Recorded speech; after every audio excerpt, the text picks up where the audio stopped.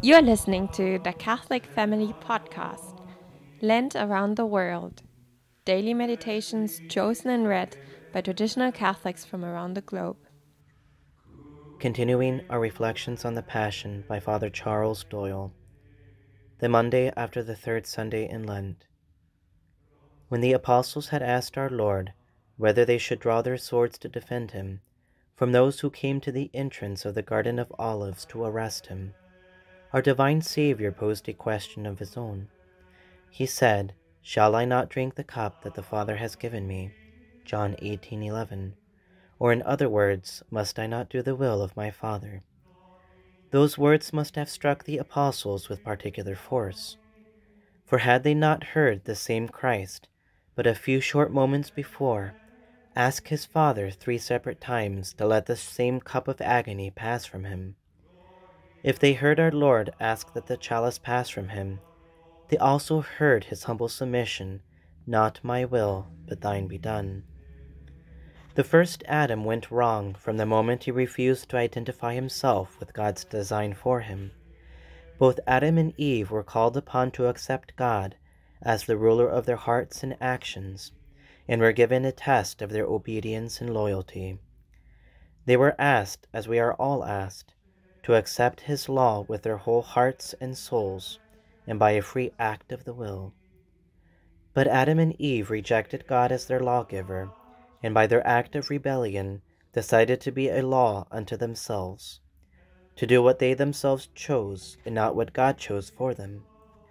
Our first parents each in turn said, "My will, not thine be done," and in doing so, turned paradise into a desert.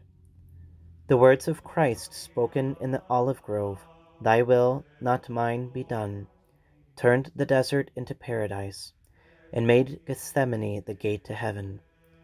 The Son of God, according to the Fathers, descended from heaven and clothed himself with our flesh for 3 reasons: the one to redeem us by his blood, the others to teach us by his doctrine the way to heaven, and finally to instruct us by his example.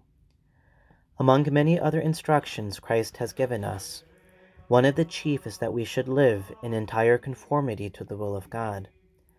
This is a doctrine he taught us not only in words, when he bid us say to his eternal Father, "Thy will be done on earth as it is in heaven," but what he has confirmed by his own example, because he himself tells us, "I have come down from heaven, not to do my own will, but the will of him who sent me." John 6:38.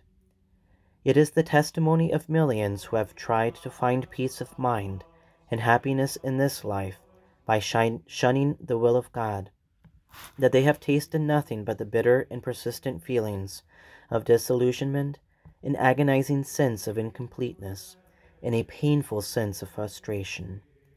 These symptoms are seldom isolated, but usually hang together, one or the other predominating. Blessed is the person who can recognize the symptoms and straightway start to return to God's plan for them. Christ accepted the bitter cup offered by his Father, and in so doing did the will of God. We must have the same trust in God. If God offers us a bitter chalice to drink to the dregs, let us do so with courage and faith. If God gives us a cup, it must be the very best that the wisest love can provide for us. Pray one Our Father and Hail Mary today, that you may always have faith enough to accept any type of cup God offers you. Say to God, if there should be some other thing, better than all the rest, that I have failed to ask, I pray, give thou the very best of every gift that thou dost deem better than aught I hope or dream.